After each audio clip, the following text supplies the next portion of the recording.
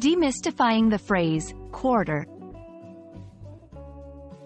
Hello everyone. In today's video, we're going to dive deep into the phrase quarter.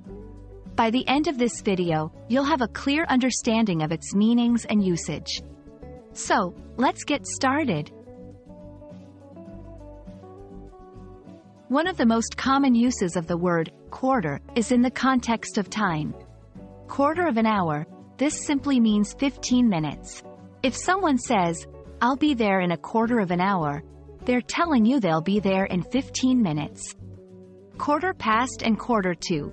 If someone says it's quarter past a certain hour, they mean it's 15 minutes after that hour. On the other hand, quarter to means 15 minutes before the next hour.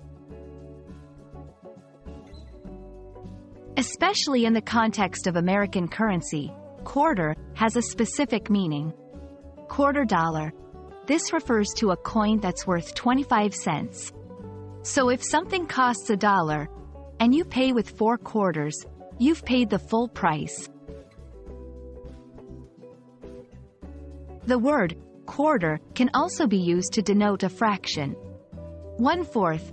Essentially, a quarter means 1/4 of something.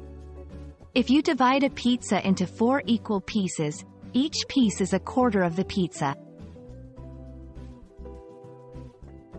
There are some other common expressions and uses for quarter. No quarter. This phrase means showing no mercy. Historically, it meant that prisoners wouldn't be taken alive in a battle. A quarter's worth. This can mean the value or significance of something. I want to get my quarter's worth means someone wants to get the full value or experience of something.